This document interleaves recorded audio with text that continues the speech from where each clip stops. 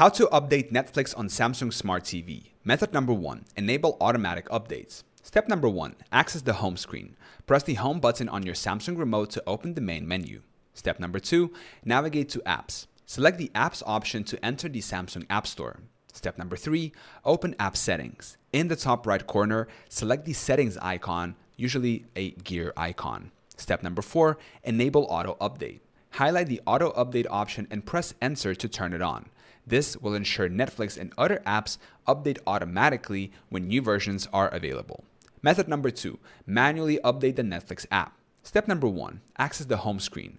Press the home button on your remote. Step number 2. Navigate to apps. Select the apps option. Step number 3. Open app settings.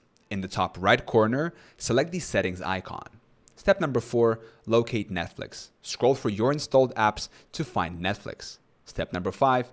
Update Netflix. If an update is available, an update option will appear. Select it to initiate the update. Method number 3. Update your TV software. This is optional. Step number 1. Access settings. Press the home button and navigate to settings. Step number 2. Go to support. Select support, software update. Step number 3. Update now. Choose update now to check for and install any available firmware updates which can help improve app performance.